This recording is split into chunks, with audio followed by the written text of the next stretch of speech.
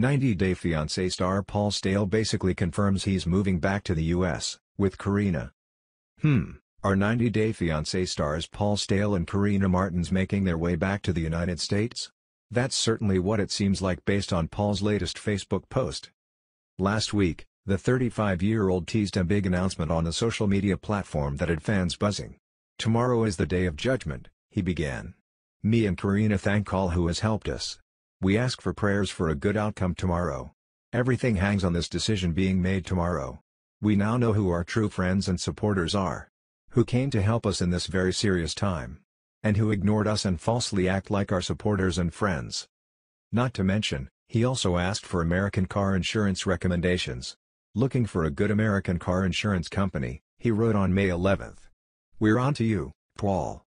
In the comments section, fellow 90-Day star, Jason Hitch, who recently called off his divorce to Kasia, made some sassy remarks, and fans were able to get some more deets about what he's been up to recently. "What did you do with all the TV money these last few months?" Jason wrote, to which Paul replied, "You know we do not get paid until the show is edited. And this has nothing to do with money at this point. We are not on the season starting this month." Jason fired back, "Been down there 6 months? Did another season? Had no money. Time to fold your tent. Come back to Kentucky. Your mother is waiting patiently. You had your fun. Wait a second, am I sensing some shade here?"